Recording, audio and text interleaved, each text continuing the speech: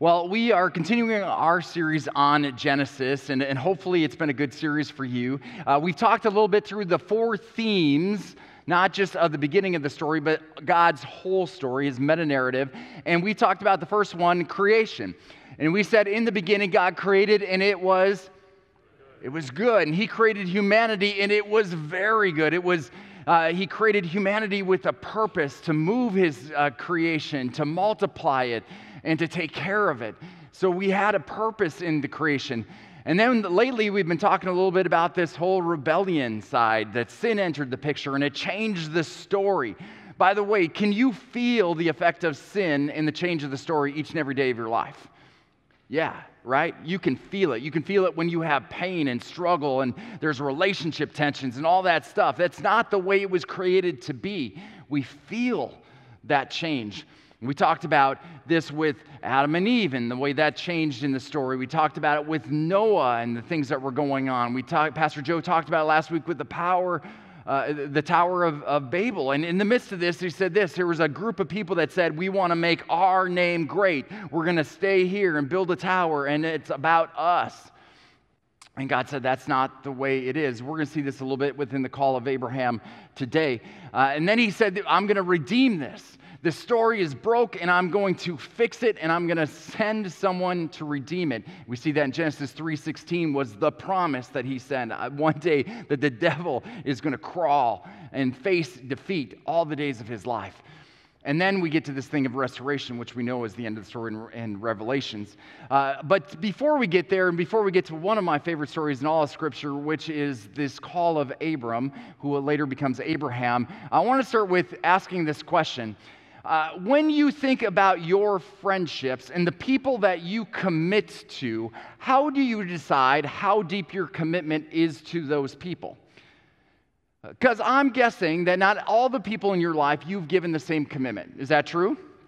There's some differences in that, right? Like you don't treat everyone like they're your best friend. Your best friends get a little bit of a special commitment to you, right? They get more of your time, they get more of your attention, they maybe get more of your prayers. And so there is a process of how much do we commit to different people in our life.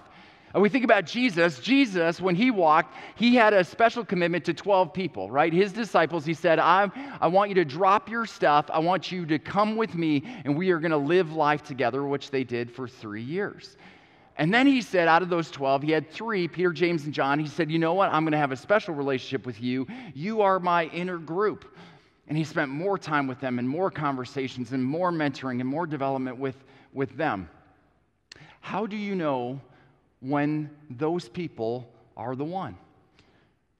Well, how about this? We talked about this, and Sheila talked about the whole engagement side of the thing. Think about when you were walking, for those who are married or have been married, how did you know when you were walking with someone that they were the one? And I love that question because sometimes there's a lot of fun stories in the midst of that. I love comparing between the one and the other and seeing if they had the same or if it's completely different. But there is a moment where you go, this is the person. This is the person I want to walk with. This is the person I want to spend my life with. And I'm just going to tell you, it has been 28 years. Is that right? 28 years, I think, since I've been married. I'm looking for my wife to nod in agreement. I just trying to do quick math. But in that, I am so glad that I asked her to marry me 28 years ago, and I'm not going through that today. Can anyone say an amen to that? Yes. And for a couple different reasons. The expectation of the engagement moment is absolutely ridiculously high. Right? Like, it's not good just to get engaged. Like, you've got to be on the Today Show with a virtual, like, this is the way we did this. And we had an orchestra that came down, and we skydived down, and there was this moment. The only thing I was worried about was whether Kristen was going to say yes or not. That was tension back then. But we have built this engagement moment up to be this incredible moment. But I really believe that the incredible moment happens once they do say yes. and we enter what is called the engagement.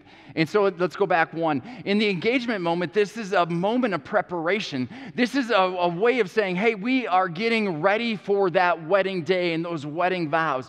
We are doing the counseling, and we're trying to figure out our gaps and figure out family history. It's our chance for the people around us, our community, to celebrate the fact that we are taking this relationship to another level. And we are getting ready for this commitment and making these plans. And anyone that has been married or has gone through that, they will say this: it is one of the most stressful times in life. True?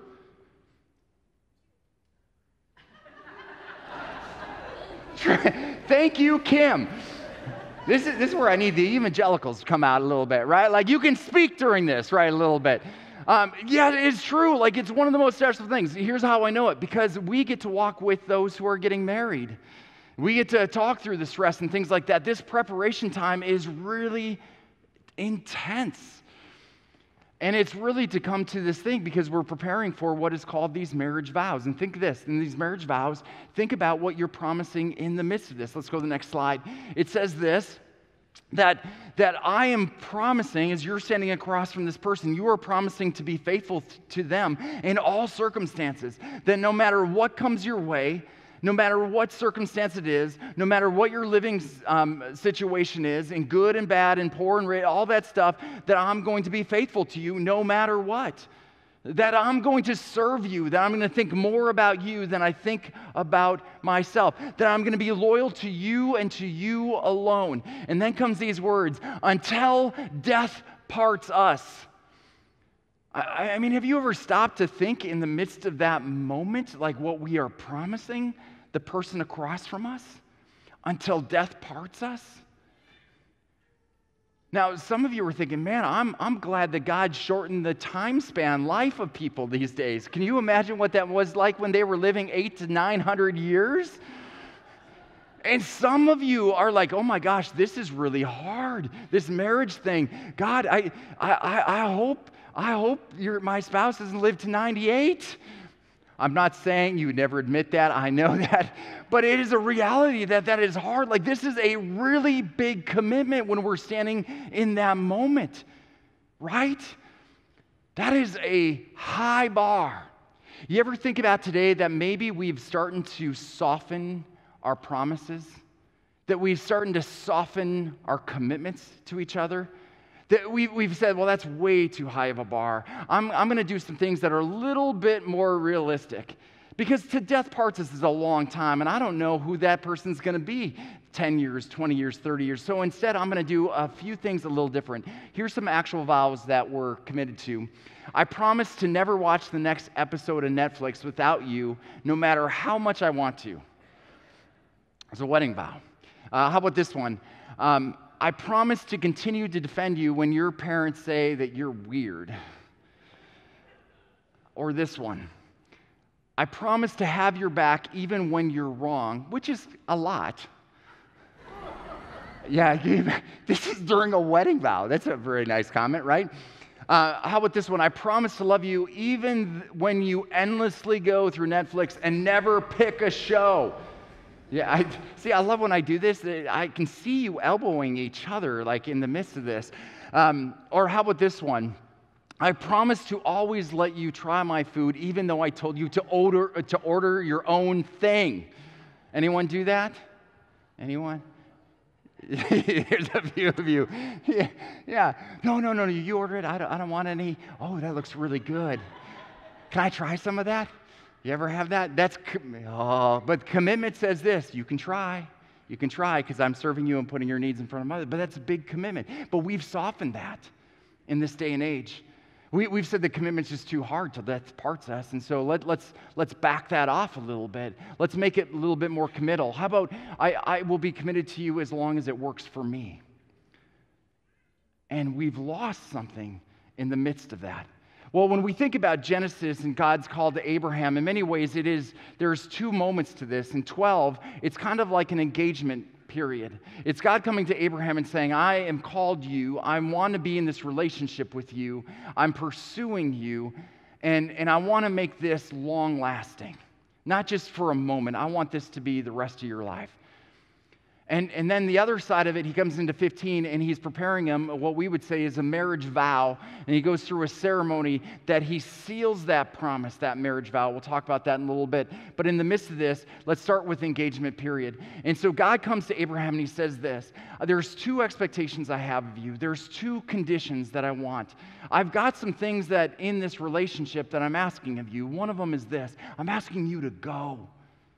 I want you to go. Now, in contrast, remember last week with the Tower of Babel, we had this moment where they wanted to stay and to make their name great. That was their motivation. But God said, no, my people are going people. And so I want you to put on your shoes and get your family, and I want you to go to the land I'm going to show you. Not the land I've already told you, but I will show you. Like there's a continuation. I want you just to take the next step, and I will start to reveal things. How many out here are like me, where I'd like to go, but I like to know where I'm going? I like to know the final destination of where that is. Like, God, I will obey you, but would you give me all the details first so I can say whether I want to do it or not? Or I'll obey pieces of it, but not everything. But he just says this, go. I will show you wherever that's at.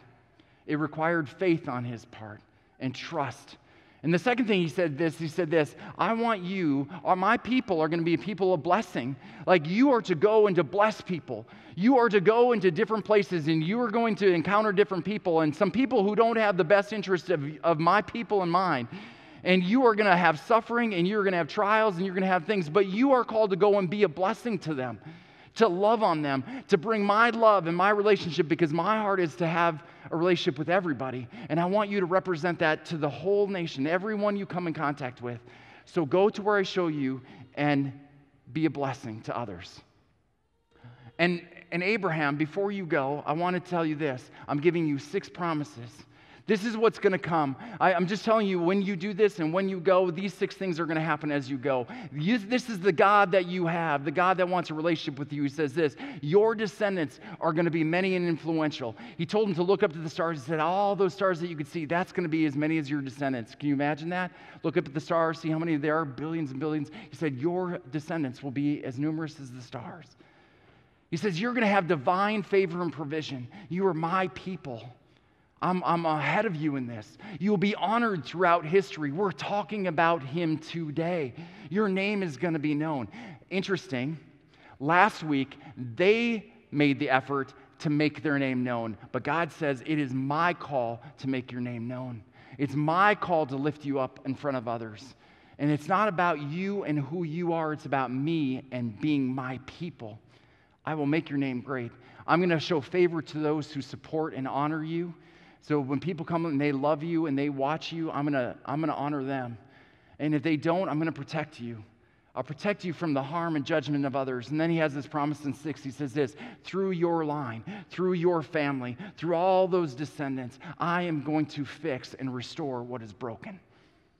I'm going to bring it back to creation. And we know in 6, he's talking about his son, Jesus. It's a promise that he comes back into this. He says, I'm going to send Jesus into the story. It's a promise of redemption. I'm going to redeem the story. And think about this. If God comes to you and says this, through your line, I'm going to redeem everything. That's amazing promise that God gives him. Here's the 6 promises that you have. Now, notice what Abraham did. It says in verse 4, he says this, he picked up and he went, as the Lord told him. He obeyed. He didn't have all the answers. He didn't know where everything was going. He just said, okay, I trust you, God. You've given me the promises. I'm going to go to the land that you show me. And he didn't know what was coming. We don't know what's coming in our life, but he was obedient. And I believe this. In today's relationship with God, obedience is his love language. He is looking for our obedience. It's our way to saying, we love you, God. We love you, God. And so many times, if we're honest, I think sometimes we are in half-hearted, promised relationships. So many times we're like, well, I will love you when it's convenient for me. I'll love you when it works for me. And so many times we enter kind of into this relationship where we say this, I want to pick and choose where I obey. I will obey over here.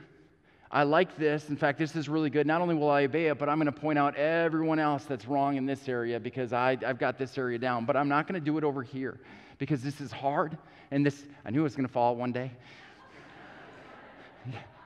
I know choir was betting on this, when I was going to fall. I'm not going to do it over here because it's too hard and it requires too much and there's too much suffering in the midst of that.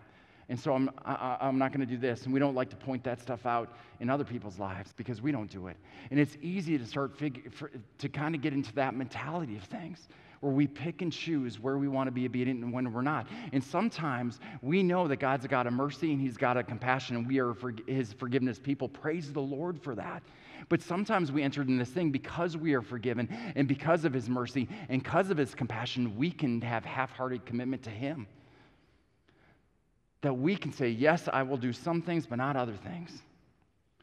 And God is calling us in the midst of this to saying, no, I've called you to be obedient, to follow what I've said to you, to go where I ask you to go, no matter where that is, and I've given you my promises. Think about this, what happens in Genesis 15. Genesis 15, he says this, okay, Abraham, I'm committed to you, not just to you, but to all of my creation, and I'm going to cement it in a ceremony, which is really a wedding ceremony, a vow that takes place. And he says, this is what I want you to do. I want you to go get some animals, and get these animals, and I want you to cut them in half. And so he does that. He cuts most of them in half, and he lines them up, one across from the other, and he creates this lane. And it says that Abraham became drowsy, he fell asleep, and God visited him in fire. We'll see this throughout the story. Pastor Joe and I, as we continue through Genesis, you're going to see more fire moments through his story. And he comes with a flaming fire pot and a torch, and he comes right through the middle. And this is what this ceremony is all about. It's a commitment ceremony. It's a vow ceremony. It's a covenant ceremony that says this: I vow to you I'm going to keep my promises, and I'm going to do what I say I'm going to do. And if I don't do it, the same fate that happened to these animals should happen to me. Death. If I don't keep my vows, death should happen to me. And I think about this. Can you imagine if on your wedding day you were to come up and we had this moment, we do the message, all these things, say, okay, now it's the vow time. And the pastor gets away and says this, all right, I want you to walk between these animals and say your vows and to say to each other, hey, I'm in this for forever. I'm into this, and if I don't keep my vows, if I don't make my commitment, may the same thing happen to me that happens to these animals. What do you think would happen with marriages? My guess is we'd have far fewer. And here's why. It's the highest commitment you can think about. And God says that is the commitment that I've made with my people. In the midst of this moment with Abraham, he said this: all of my people should know I am serious about this. And every promise I've made, everything I've said is going to happen. And think about it this way: God loves you so much that he wants a relationship with you so much that he is willing to put his life on the line. And we know we have fallen short. For all have fallen short of the glory of God. Romans says that. In the midst of this, he said this: just because you've been disobedient doesn't mean that there's not judgment. There needs to be a judgment. We haven't followed through on our covenant part. And so God said this: your disobedience deserves death. But I'm not requiring it of you. I'm bringing my son. I'm sending him to the cross. He's taking your place. He's taking your penalty. He is taking the sins of all the sins that I've done, all the sins that you've done, and he is paying the price of disobedience. You see, disobedience has judgment, and it requires death. That's how much your Heavenly Father loves you. He sent his own son to redeem you, to restore you, to bring you back into a relationship with Jesus. And as we say that, I want to encourage you that the same promise that he gave to Abraham, the same commitment that he gave to not just Abraham, but all of his descendants from that on, he said this: you are to be my people. You are to be my representatives. You are to demonstrate my relationship and my covenant. You are to go out into the world. So there's two things he's asking of us. One is this: I'm asking you to go. I'm not asking you to build great buildings where you can just stay and celebrate and make your names great. That's not what I'm asking of you. I'm asking you to leave those great buildings and to go out into the world and to be a blessing to others, to show the love that Jesus has, to get the heart of reconciliation that he wants everyone to know me, to know them as Lord and Savior of your life. He has given that promise to every single one who calls upon his name. We are to go and to be a blessing. If the church were able to get this point, this one piece, if we were to be known as a place that wanted to bless people and to love on people and to care on people, it would figure all the other stuff out. And so here's a challenge this week. Where is God calling you to be a blessing? Where is he calling you to go? What name pops into your head that he says, I want you to bless that person. I want you to bless that neighbor, that coworker, that friend, that person that maybe that you haven't spoken to a while. Who is that person in your life that God is calling you, is putting onto your mind and saying, hey, go bless them. Go be my representation. Go let them know that I want to walk with them. Whoever that is, when you believe the Holy Spirit has put that person in your mind, now you have a question of obedience. Do you obey him, or do you choose to do your own thing? Heavenly Father, God, I pray, would you send your Holy Spirit to help us to just get a picture of who you've called us to go and bless this week. God, would you help us to have the courage of Abraham just to go where you show us? That you would give us the courage to obey what you've said. Lord, there is such great blessing that we could be in this world today. And I just pray in the midst of that you would give us the courage, that you would remind us that your promises to Abraham are the promises you've given to us every step of the way. God, we are your people, and we have your promise and blessing to the world. Help us to go and to be a blessing. And all God's people said, Amen.